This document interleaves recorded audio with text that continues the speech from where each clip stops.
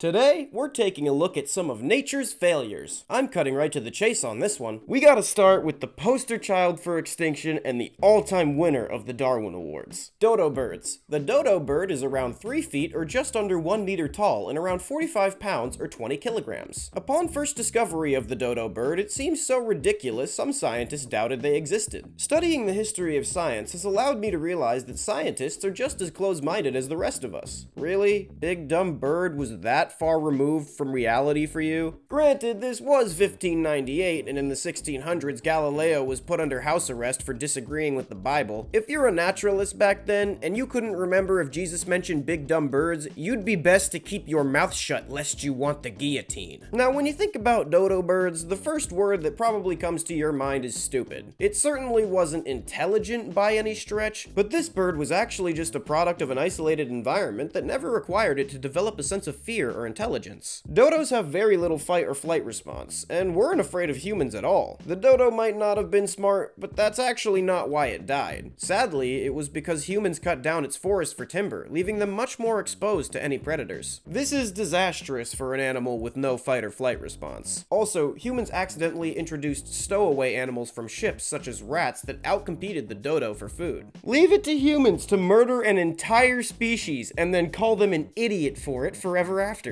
The next animal on this list is the incisiviosaurus. The mispronounced incisiviosaurus. This dinosaur is like the aftermath of a strange Timmy Turner and Velociraptor fanfiction from Fur Affinity, and the resulting offspring gets raised in a strict vegetarian household. Some of the dinos in this genus were thought to be omnivores, but I thought that was a good way to end that joke, so I'm keeping it despite the misinformation. This dino had a set of huge buck teeth, and it could grow up to 3 feet or 1 meter. It's thought that this animal used its feathers as a mating display, a behavior shown in many bird species today, or to intimidate others while fighting, which is hilarious because no matter how dangerous this thing actually is, it just looks like SpongeBob SquarePants as a dinosaur. Some of you might be wondering why this thing went extinct. To that I say, if the T-Rex couldn't survive the mass extinction, what makes you think this buck-toothed goof would be any different? Speaking of weird teeth, have you ever looked at an elephant's lower jaw with the desire to surgically replace it with a shovel? If so, seek counseling, but not before you hear about the Platybelodon. This relative to the modern elephant lived around 8 to 20 million years ago, and it looks like a regular elephant that had its snoot smashed flat with a comically oversized frying pan. Scientists used to think that it used its scoop-like lower jaw to shovel up vegetation as it grazed across the bottom of swamps for food, but now they think it may have used their teeth to strip bark and eat vegetation from the trees. Is it just me, or does everything about this animal make me think it belongs next to some kids cosplaying as characters from Avatar: The Last Airbender? It's believed that these creatures died out due to a drought because of changing weather conditions at the end of the Miocene. Keeping up the brief streak of the freak teeth motif is the helicoprion. This aquatic beta test for the circular saw lived around 280 million years ago. It has a continuous spiral of over 100 teeth in its mouth. They continue to make new teeth throughout their life, but the helicoprion never loses any of them. It just keeps growing the spiral. It has a completely different kind of bite than any other shark, as it has a swift chopping and slicing motion rather than a crushing and stabbing one. At first, all people had to go on was its fossilized tooth spiral, and they couldn't tell where the spiral went. Some put it inside the mouth, some put it below the jaw, and some put it on top of the snoot to block boop. Some even put it on its back. Multiple scientific discoveries and revolutions later, they no longer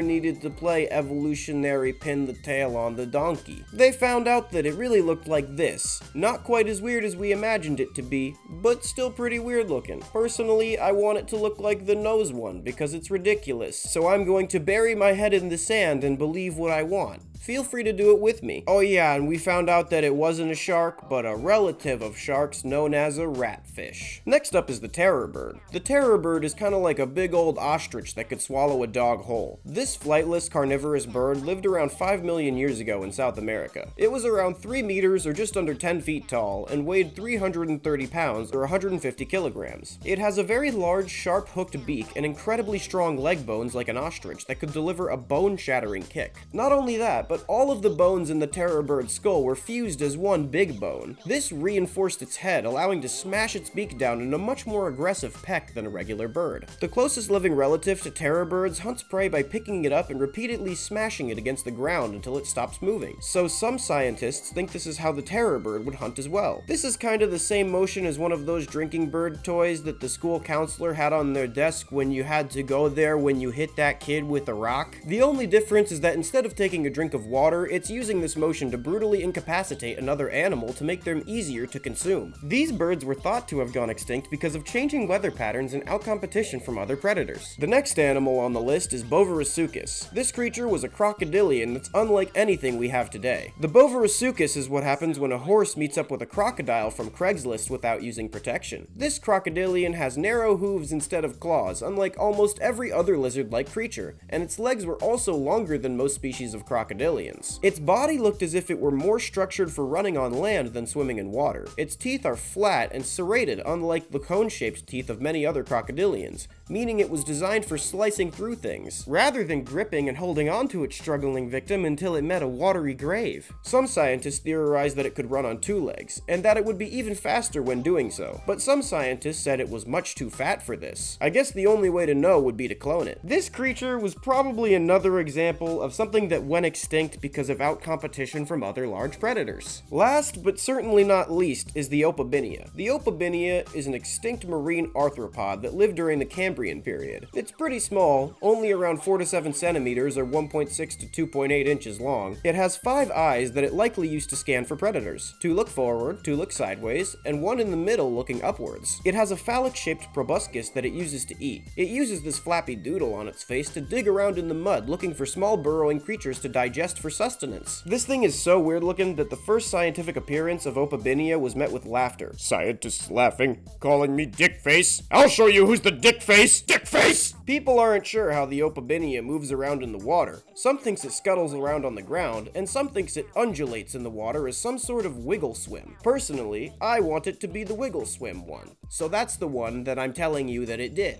If you like this video, drop me a like, comment, and subscribe, and also give me all of your views. Watch all of my other videos, or else. I want to thank @ImpCat on Instagram for drawing the Timmy Turner dinosaur. They're a great artist, and you should check out their page. I also want to thank everybody that's been sending fan art so often. Ever since we started to grow, I've gotten so many amazing pieces of the Eyeball Man and Amoeba, and it's just great to see that I could create characters that people can connect with enough to want to make art for them. The next topic poll should already be up and running by the time I upload this video, so go on it and vote for your next favorite. I think the next video is going to be Lovecraft monsters. As always, like, sub, and hit the bell, and I will see you all in hell. Bye.